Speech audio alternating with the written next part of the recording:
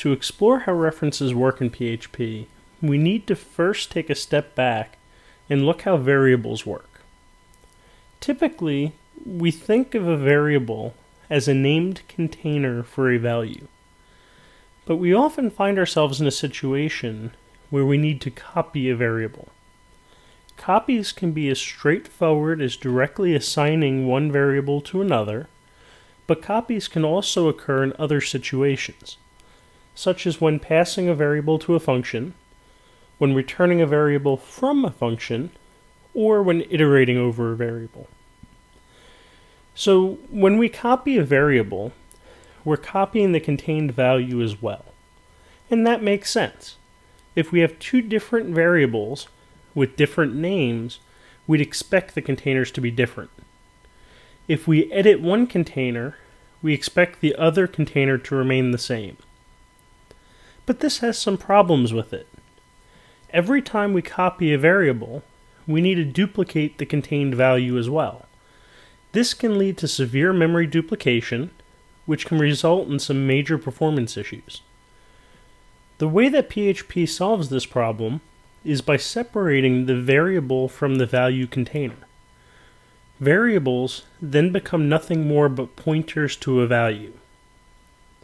When we copy a variable, we are just copying that pointer. This introduces a new problem though. When we delete a variable, how do we know if we can delete the value? The way PHP solves this is by keeping a count of the number of references to a value.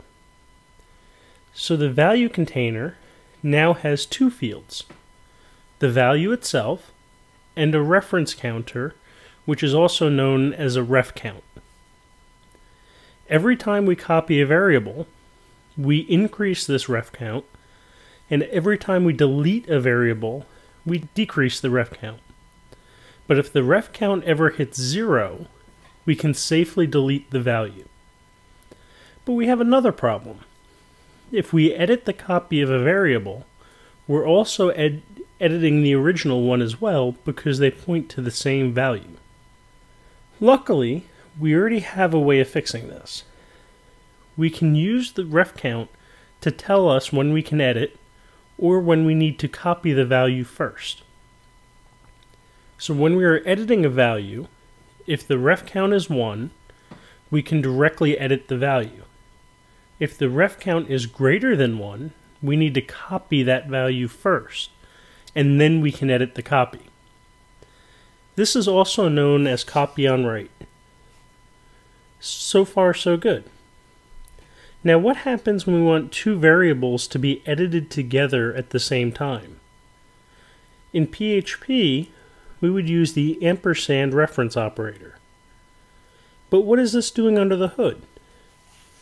Well, to implement this feature, all we need to do is disable copy on write.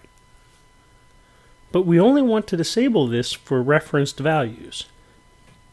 The way we can identify this is to add one more field to the value container. This is a simple Boolean value, which we'll call is_ref. If isRef is true while we're editing a variable, we don't copy the value first. But now, what happens if we try to do a normal copy of a referenced value? We can't just increase the ref count, because if we did that, we would be using a reference. So we need to do a full copy of the value. Therefore, anytime that we use references, we lose all of the benefits that copy on write gives us. In PHP 4, this was how all variables worked. Starting with PHP 5.0, objects are treated in a slightly different way. Instead of storing the object directly on the value itself, there's a second layer of abstraction. Objects are stored in their own container and pointed to by the value. What this means for us is that even if we copy an object variable, all edits still go to the same place. If we want to make an actual copy of an object value, we need to instead use the clone operator. So variables point to values, and variable references force multiple variables to point to the same value. Object references, on the other hand, allow multiple values to point to the same object. In the real world, it's highly recommended that you avoid variable references unless you really need the behavior they can provide. The problem is that references behave as spooky action at a distance. It can become very difficult to tell when or why referenced variables change. So when writing modern PHP code, don't try to outsmart the system.